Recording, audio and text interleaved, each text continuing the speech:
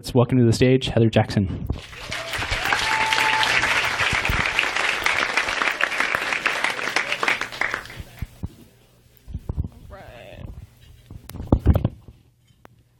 Thanks everyone for coming tonight. My name is Heather Jackson, and I'm a metal basher. But seriously, I'm interested in not necessarily why things break, but more how and when, and what we can do to prevent it. So everyone knows that some things, when you put them under stress, they crack or they shatter, and we call that brittle. Other things, they dent or deform, and we call that ductile. They're tough. They can take a licking and keep on ticking. So I think this car is a kind of a good example of these differences. So the crumple zone of your car is designed to deform and crush to keep the passenger compartment up top rigid. And then the glass, as we all know, it just shatters. But have you ever wondered how these different materials got this way? Tonight, we're going to look inside the materials that our world is made of, focusing on this whole brittle ductile thing. Where does it come from, and where do we have the power to do something about it? Not enough hands. All right, so brittle or ductile have everything to do with which atoms are in a material and how they're put together. So these are the structures of the most common materials that we deal with. Metals and polymers, we know that they're ductile. We know that they deform, they're malleable. On the atomic scale, this happens because in a metal, the atoms are packed closely together, kind of like this stack of cannonballs here. That's the structure of a metal like aluminum or gold or stainless steel. And they all kind of share atoms so that the atoms are easily able to move around. The bonds can easily break and reform. And basically planes of atoms slide around to form new shapes. So, thank you. So if you've ever seen these buckyballs, this is one of the funnest toys ever if you can still get a hold of it, because I think there's some problems if you swallow them. But it kind of gives you the sense of what's going on. They're magnetic, which is not quite the same thing as what's going on inside of a metal. But it gives you a sense of how metals can be so pliable. Polymers, on the other hand, they're ductile for a different reason. So think about, it's a big ball of string on the molecular scale. And if you're pulling on, if you're pulling on a polymer, you're basically just pulling on the strands in the ball. So everybody knows. Everybody knows what happens with your silly putty or your modeling clay. A little bit of effort gets you a lot of deformation. Other materials, like glasses and ceramics, very different. So these are just some pictures to represent silicon dioxide in two forms, a crystal and a glass. And the atoms are all bonded together in kind of the same way, just one of them has a long-range regular structure and the other one doesn't. But very different. The atoms are not closely packed together. The bonds can be very strong. So it's really hard for the atoms to rearrange themselves. It's really hard to get much deformation, and the bonds would really just rather break. Ductile materials still break, of course, but they deform. They can deform quite a lot before they break, and that's a key difference between brittle and ductile behavior. So that's the simple picture, right? Metals are ductile, glasses are brittle, except sometimes metals can be brittle as well. So we did a little experiment. We picked up some, thank you very much. We picked up some high carbon steel nails from the hardware store. They're called masonry nails, and they're very strong and very tough, made for nailing things into concrete. So, fingers crossed, because we got a little video here. Oh, and we even got sound too. Okay, so off the shelf, this nail is engineered to be tough. You know, we thought, what could we do if we... Ooh, it's possible to turn this down a little tiny bit. Okay, so so the steel and nails is treated specially to make it very tough. And we thought, what can we do to mess with that treatment? So we took a blowtorch to a second nail, and we've got it here on a fire brick, let it slow cool. Then we put it back in the vise. The first nail, as we saw, it was pretty darn tough. We beat the hell out of it, and it bent eventually, but it never broke. I'm sorry for the blatant ad for Coca-Cola, and that also probably shouldn't be in the lab either. That's my lab.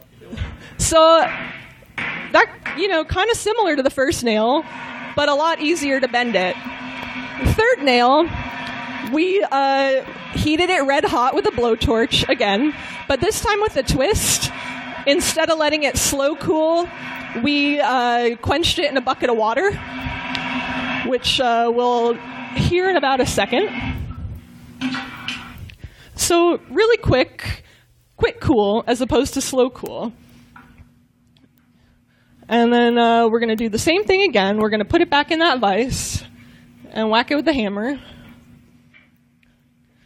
A little less in focus this time, but you'll still get the point. Oh. Ooh. Oh, did it disappear? No, it's the connection. Yeah, all right. So we're gonna I can make it. It's like the Sopranos ending. All right. Pick up where we left off. I'm not gonna move.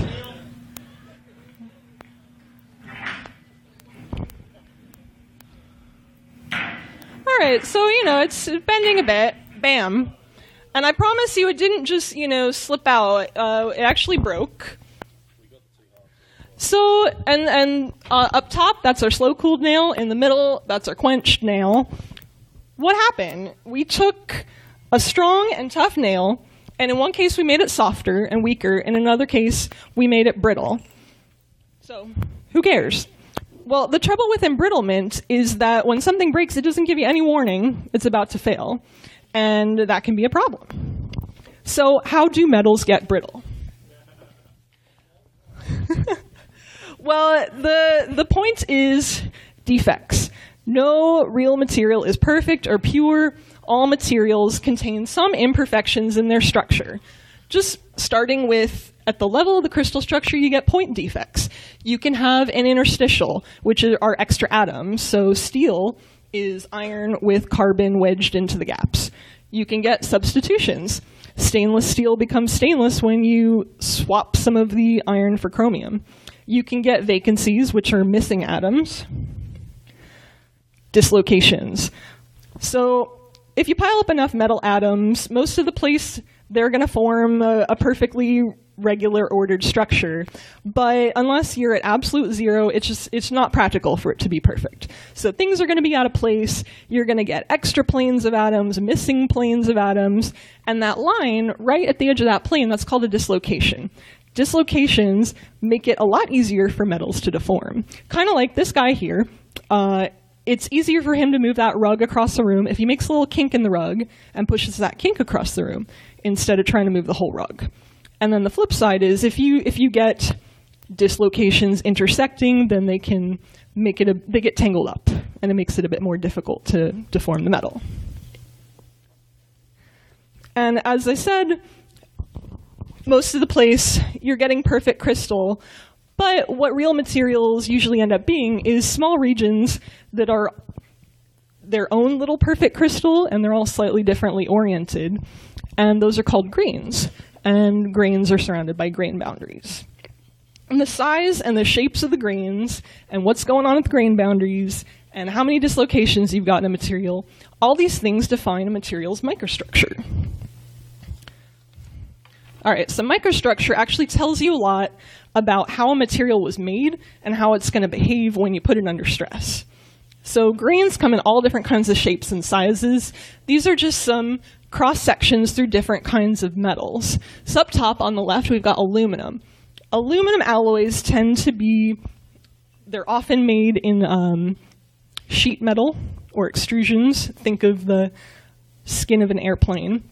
And so what happens is all the grains get smushed out into these long, flat, pancake-shaped grains. So the properties are going to be different in different directions, but they're going to be strongest in the directions the grains flow, which is what you want in the skin of your airplane. On the other hand, this stainless steel in the upper right, this is an annealed structure, and the grains are all kind of the same shape in different directions, and its properties are going to also be similar in different directions. Meteorites are pretty cool. You don't see them too often. They can have really huge grains because this is an iron-nickel alloy that's forming in the core of a planet. And this pattern is called a Widmanstatten pattern. You'll see it if you go to a museum, and they have some polished cross-sections of meteorites there. But the grains can get really huge because these things are cooling over millions of years, and things grow bigger when they grow slower. On the other hand, a casting, this is molten metal, got poured into a mold, and what we can learn from this is that the metal on the outside that was in contact with the mold, it froze first. And then the freezing traveled inward to the center, and so the grains solidified in that direction. So these are just a few examples of different types of microstructures that you can get in materials. That's great. What does that have to do with fracture? So metals typically deform to some extent before they fracture. And if you look at the microstructure, you'll see this is a cross-section on the right of a fractured specimen, like up top, or like our slow-cooled nail, if it had broken. And you can see kind of the grains, they're all kind of uniformly deformed, and then they tear. But if we look at the fracture surface, there it is. If you look at the fracture surface closely in a microscope, so that's scanning electron microscope, and the scale bar here is 10 microns. So we're looking at pretty high magnification. This is about 10,000 times magnification, not something you're going to get with a light microscope.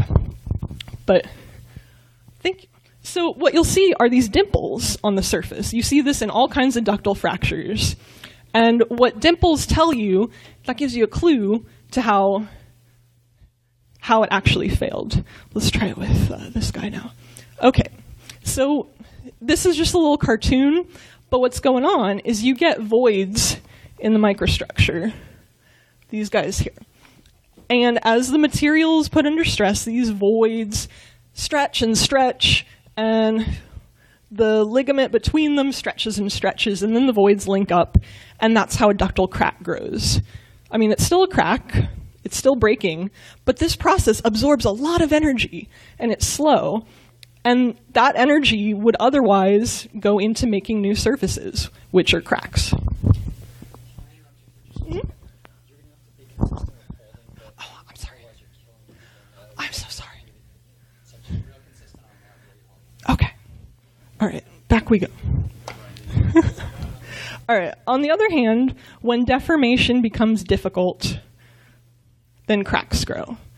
Cracks can either grow across the grains, that's called transgranular fracture or cleavage, which always leads to, it puts nerves in my heart whenever I'm doing some kind of search for data on the internet at work. But what cleavage is, so a crack like this wants to grow in a particular direction or plane through a crystal, and all these crystallites are oriented slightly differently. So the crack is going to change directions when it moves to a new grain. And this is actually the fracture surface of our quenched masonry nail. And these little facets here, these cleavage facets, are just where those different planes link up. On the other hand, you could get intergranular fracture, which is when the cracks grow at the grain boundaries. And the surface looks like rock candy. That's kind of the hallmark of an intergranular fracture. But the point is, in either one of these cases, you're not going to, on the macro scale, it's going to look kind of like this bolt up here. You're not going to see really any deformation before it fractures.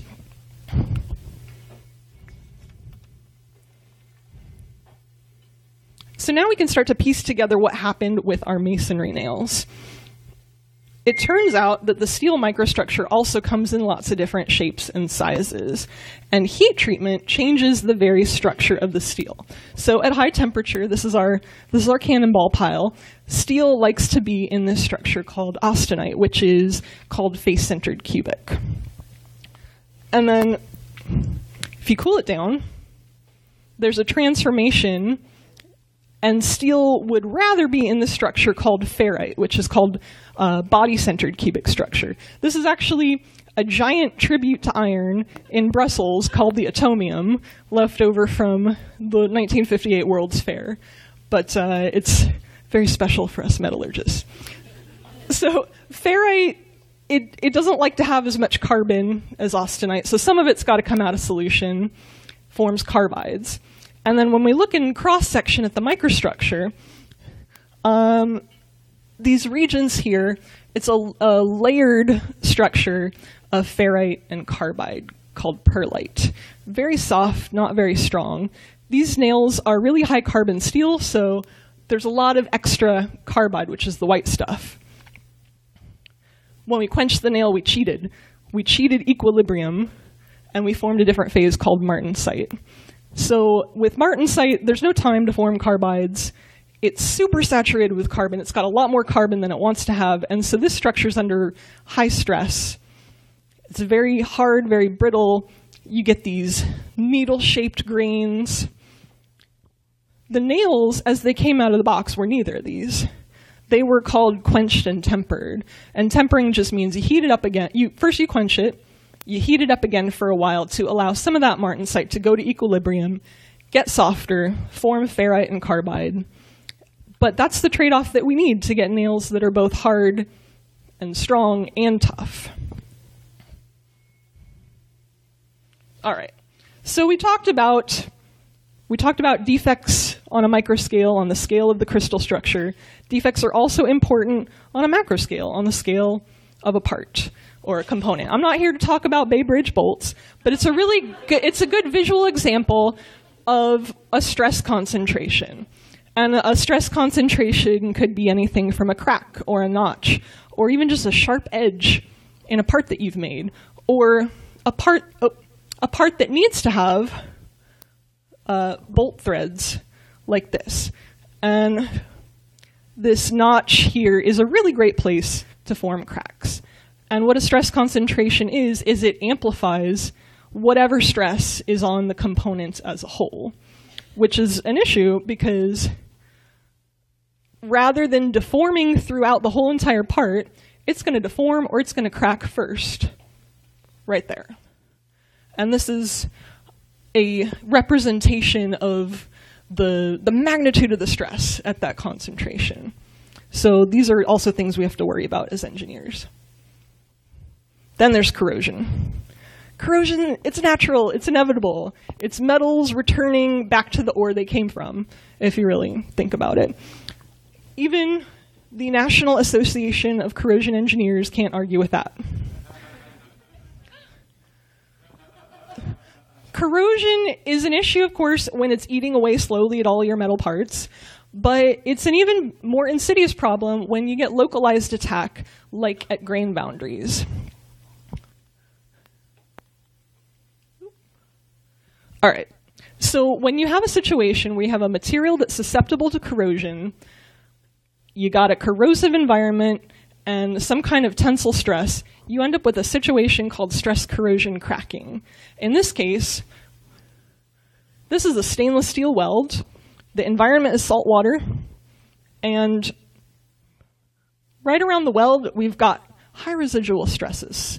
So what happened to make this crack grow in this way? So when a weld is basically liquid metal, and it heats up the area around it as well. So when it solidifies, everything's kind of cooling down slowly. And what happens in stainless steel is some of the chromium and some of the carbon in the stainless steel, it mixes together and it forms carbides right at the grain boundaries, chromium carbides, which isn't really the issue, but now you got less chromium in the stainless steel to make it stainless. And then the corrosion and the cracking follows the grain boundaries. So what can we do about this? Well, it's like a tripod. You take away one of the legs, no more stress corrosion cracking. We could remove our corrosive environment by absolutely limiting the amount of chloride dissolved in the water. We could reduce the tensile stress by heat treating our weld after we weld it. Or we could make our material less susceptible by keeping the chromium in the steel and out of the carbides. So for welding, usually really low carbon grades are specified. That's it. That's all we got to do. All right, before I wrap up, I just want to put this question to you. Is failure always a bad thing? Can structures ever be designed to fail? How about this? You know, if this perforation weren't here just so to make this part fracture in a controlled manner right there, you would need a can opener to drink your soda every day. And I guess I'm a bit young, but I imagine that's how it was done in the past.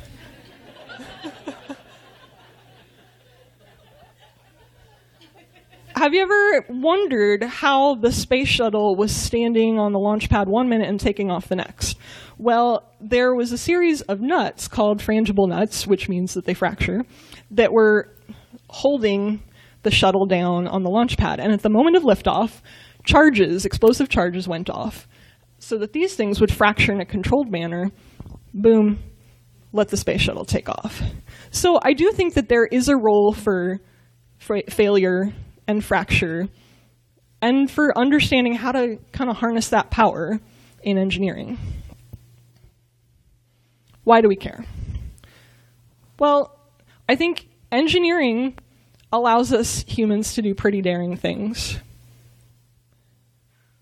And we want those things to be reliable and not fail and not cost us our lives and our society's money. So what can we do? As engineers, especially in research, which is near to my heart, in my former life, we engineers can investigate the mechanisms that make metals brittle, and other materials as well. Composites, glasses, ceramics, they all have a role in engineering our world. And we can understand what is the role of chemistry and microstructure that determines how different materials break in different ways. And once we have a better understanding of those things, we can optimize the behavior and the properties of material at the small scale so that we can impact their performance on a large scale. Thank you.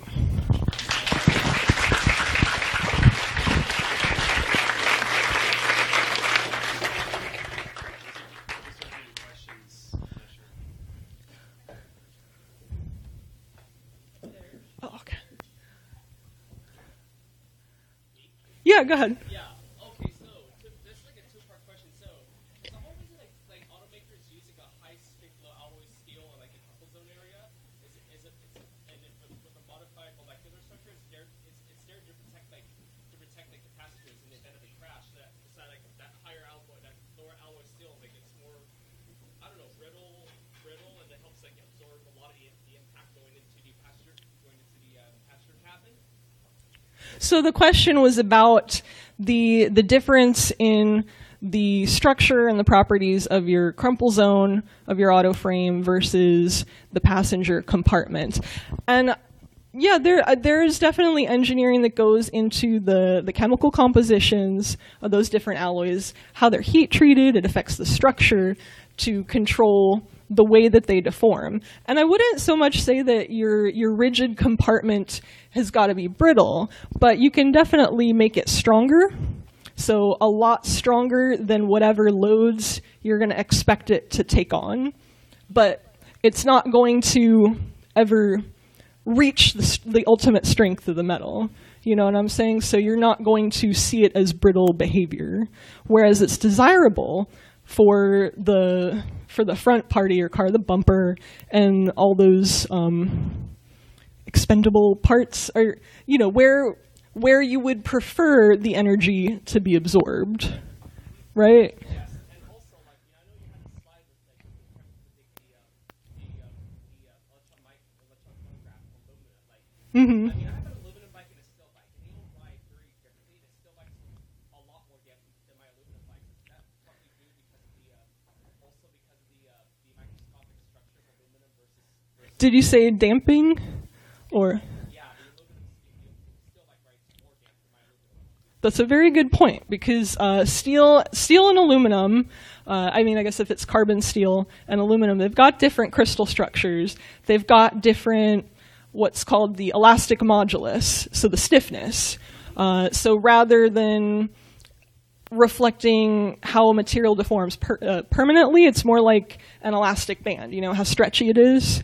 And yeah, aluminum and steel have different elastic properties. So that's definitely going to affect that behavior you experience.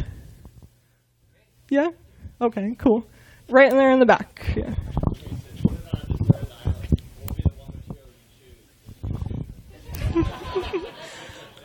It depends what the application is. I'm sorry. The gentleman in the back asks, if you're on a desert island, what one material would you take with you? Or I'm putting words in his mouth. My answer is it depends on the application, of course, because different properties are good for different things. And I'm sure that you can think of many examples from your everyday life. But I mean, I think if it were an object, I'd have to take a nail clipper.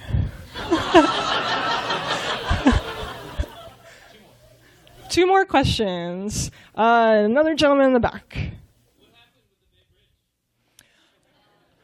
I'm curious to learn more about that myself. So I organize technical talks for the American Society of Materials in the South Bay in Mountain View, and our September speaker he's Yun Chung from Berkeley, but he's going to come talk about the metallurgy of the failure, but also I think some of the organizational failures in the failure analysis. So I'm really interested to learn more about that. I mean, on a technical level, you can work out what went wrong in the processing of a steel. What's most interesting to me is what went wrong in the processes to get that part from being designed and the raw metals fabricated and the quality assurance and how it was actually used and maintenance, all of these things. So that's some of the books that I recommended for the reading list, delved more into the human factors, and I find that so interesting.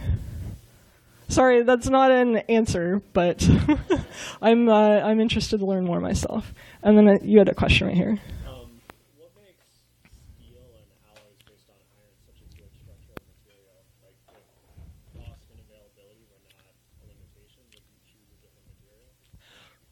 So the question was, what makes steel and iron alloys a good choice for structural application? If cost were not an issue, what would you be choosing? So cost, I mean, in industry, cost can be one of the biggest considerations. If I'm a researcher and I'm developing the coolest new alloy and it's got all of these cool features, if it's not going to be cheap enough to displace what's already the solution to that problem, nobody's ever going to use it.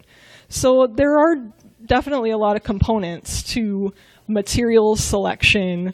Iron is really available. Aluminum is really cheap, but aluminum is not nearly as strong as steel. But aluminum is a lot lighter and stiffer than steel, so that's why you want to make things that you got to launch up into the air out of aluminum. But something that sits on the ground, it's fine if it's steel. Something that needs to operate in a really corrosive environment, like you're processing chemicals, you're making acids, you need to have super corrosion-resistant alloys, and that jacks up the price a lot. But it depends on really what do you need it for, and how important is it to do what it's got to do. All right. Thank you.